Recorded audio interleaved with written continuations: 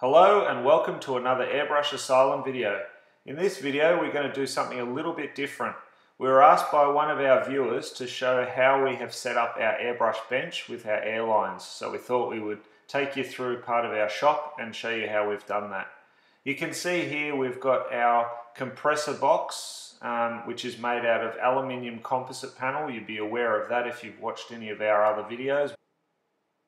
So you can see the box made up there.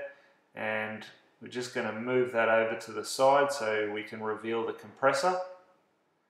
Now the compressor that we're using is a 3 horsepower belt drive compressor with approximately a 100-litre tank on it.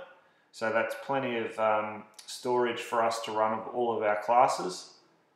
And we run straight out of the compressor into the airline there. We've got some quick connect fittings by Anesta Water. And you can also see that little bit of green in the background there, that padding. That's just a bit of soundproofing that we put on there. But remember, if you ever build a box for your compressor, it does need to have a hole on the side, and we've also got one on the other side just to allow airflow through. Plus it's also situated near our roller door in our shop, so that allows a bit more airflow to go through. But the soundproofing definitely helps to deafen the sound. So we'll just close that up again. Now that hose leads into this next part, which is our air filter by Amaxi. We'll show you a close-up of that in a minute. Okay, so here is basically a mock-up Amaxi filter. This is a clear version. You cannot purchase the clear version. It's purely for display only, but at least it shows you how they work.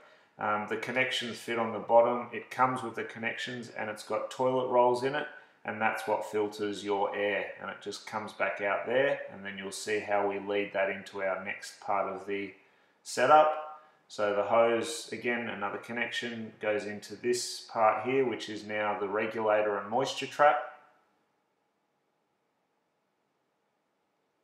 And you'll see here you can just drain the moisture out by twisting that.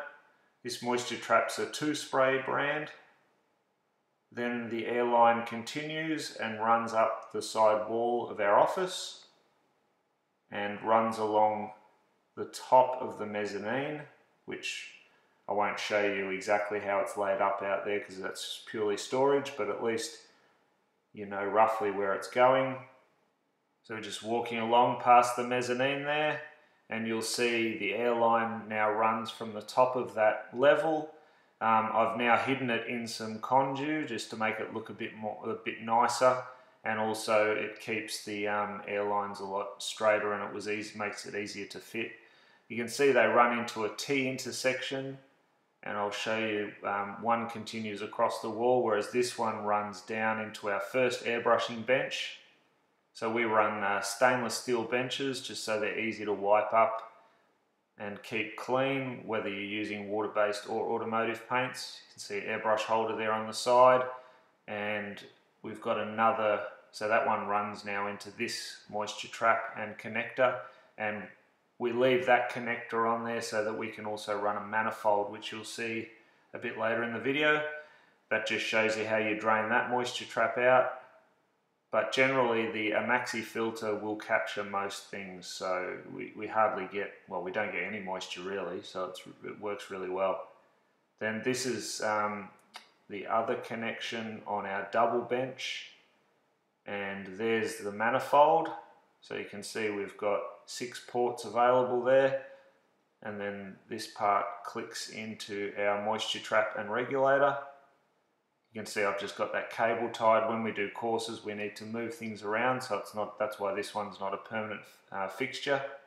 But you can tell that everything runs back through from the main compressor right through the first filter, which is the Amaxi one, then the moisture trap, and then through another moisture trap before you're airbrushing. So there's really a lot of steps to get there, so just to make sure that our air is clean, as that's very important. You can see the airbrush hooked up there, so you can hook up numerous airbrushes and just run with that. So now we're just going to show you that again, that setup, so you can see underneath So there you have it. Hope you enjoyed the video and you saw how we set up our airbrush benches. Thanks for watching.